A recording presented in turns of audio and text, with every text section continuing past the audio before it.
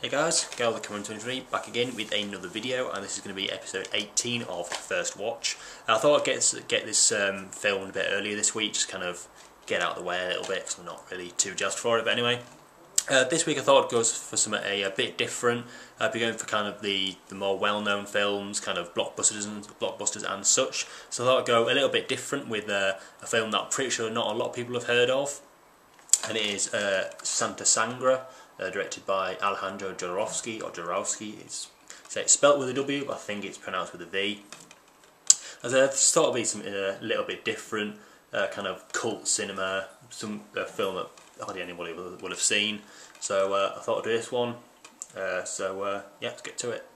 Yeah, so there we have the incredibly basic and kind of a little bit boring main menu for Sangre. Really looking forward to checking this out. Like I said in the intro, I'm a big fan of cult cinema and the director Alejandro Jodorowsky, so yep, hope it's pretty good. We'll have the end credits for Sangre. God, that was a bizarre film, but no less good. So yeah, I'll give you my thoughts. Yes, just finished watching Sangre. Really kind of weird, out there, like the definition of cult cinema.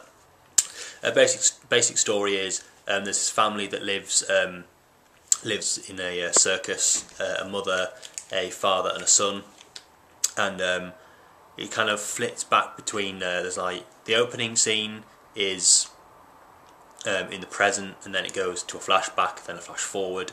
Yeah, basically the family in the circus, and some kind of weird, I can't really explain it, but kind of some weird shit happens, including elephant funerals, double amputations and suicide.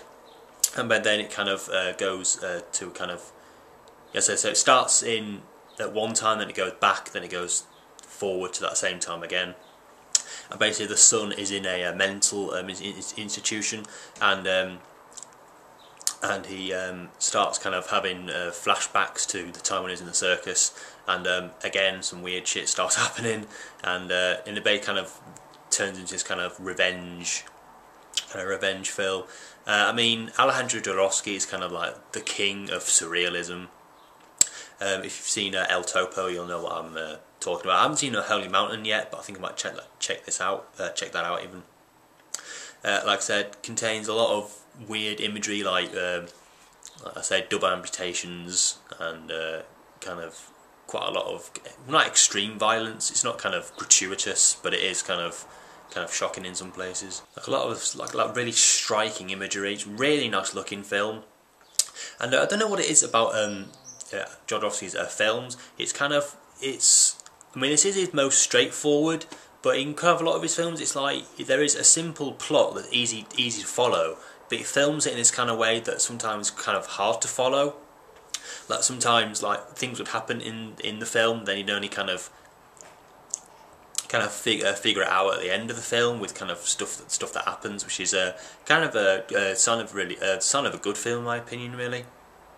And with this kind of director, even if you don't like his films, or you do like his films, there's always something to talk about, which is kind of the sign of an artist, really. It's really not too much to say about this film. Kind of stunning visuals. Kind of easy to follow plot, which is good for a Jodorowsky film, because sometimes it can be really, really out there, but I say this is mostly kind of accessible one. It's kind of like a David Lynch with a straight story, kind of that's his like most straightforward one, whereas all his other films kind of weird. But anyway, really good. I can't see myself kind of rushing out to I wouldn't recommend it to everybody. I'll say that now. Because there's a lot of kind of weird, kind of surrealist imagery, I reckon quite a lot of people, you'll kind of turn a lot of people off. But if you're a fan of that kind of, I mean, it's the perfect film for cult film fans. If you're a fan of cult films and you haven't seen it, I would check it out. But I say I wouldn't be kind of in a big rush to see it again. But I think it's pretty cheap on Blu-ray. I think you might be able to download it. So if you're a fan of cult films, it's really for you. And yeah, give it a good 7 out of 10.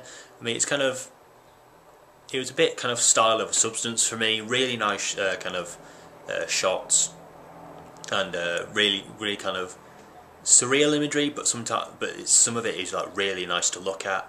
So yeah, give it a 7 out of 10. Nothing too special, but I'd check it out if you haven't already. Yeah, it's been a bit of a short one this week, but I kind of haven't really been really in the mood for it like I have been kind of most weeks. But again, I hope you've enjoyed it, and I'll be doing this every week. Because the thing with this is that even when I do watch films that are in my collection, I do buy more stuff. So I can see this